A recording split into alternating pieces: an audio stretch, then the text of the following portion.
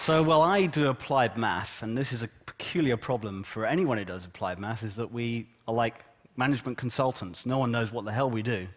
So I'm going to give you some attempt today to try and explain to you what I do.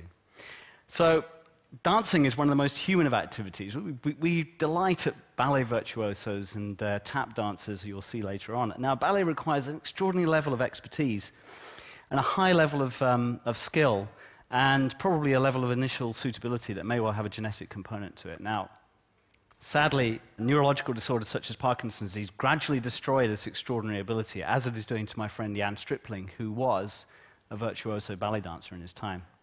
So great progress in treatment has been made over the years. However, there are 6.3 million people worldwide who have the disease, and they have to live with incurable weakness, tremor, rigidity, and the other symptoms that go along with the disease. So what we need are objective tools to detect the disease before it's too late. We need to be able to measure progression objectively. And ultimately, the only way we're going to know when we actually have a cure is when we have an objective measure that can answer that for sure.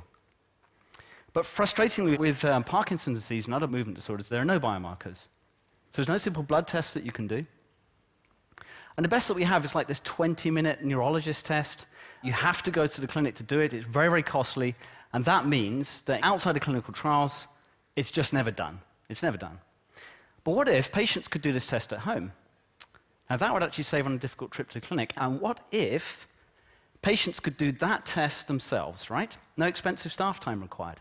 It takes about $300, by the way, in the neurologist clinic to do it. So what I want to propose to you as an unconventional way in which we can try to achieve this, because you see, in one sense at least, we are all virtuosos like my friend Jan Stripling. So here we have a video of the vibrating vocal folds. Now, this is healthy, and this is somebody making speech sounds, and we can think of ourselves as vocal ballet dancers, because we have to coordinate all of these vocal organs when we make sounds.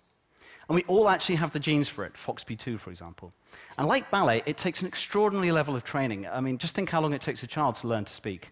And from the sound, we can actually track the vocal fold position as it vibrates. And just as the limbs are affected in Parkinson's, so too are the vocal organs. So in the bottom trace, you can see an example of irregular vocal fold tremor. We see all the same symptoms. We see vocal tremor, weakness, and rigidity. And speech actually becomes quieter and more breathy after a while, and that's one of the example symptoms of it. So these vocal effects can actually be quite subtle in some cases, but with any digital microphone and using precision voice analysis software in combination with the latest in machine learning, which is very advanced by now, we can now quantify exactly where somebody lies on the continuum between health and disease using voice signals alone. So these voice-based tests, how do they stack up against expert clinical tests? Well, they're both non-invasive. The neurologist test is non-invasive. They both use existing infrastructure. You don't have to design a whole new set of hospitals to do it. And they're both accurate. Okay, but in addition, voice-based tests are non-expert. That means they can be self-administered. They're high speed, take about 30 seconds at the most. They're ultra-low cost. And we all know what happens. When something becomes ultra-low cost, it becomes massively scalable. And so here are some amazing goals that I think we can deal with now. We can reduce logistical difficulties for patients. No need to go to the clinic for a routine checkup. We can do high-frequency monitoring to get objective data. We can perform low-cost mass recruitment for clinical trials, and we can make population-scale screening feasible for the first time. We have the opportunity to start to search for the early biomarkers of disease before it's too late. So, taking the first steps towards this, today we're launching the Parkinson's Voice Initiative. With Aculab and patients like me, we're aiming to record a very large number of voices worldwide to collect enough data to start to tackle these 4 goals. We have local numbers accessible to 750 million people on the planet. Anyone healthy or with Parkinson's can call in cheaply and leave recordings, a few cents each. And I'm really happy to announce that we've already hit 6% of our target just in 8 hours. Thank you.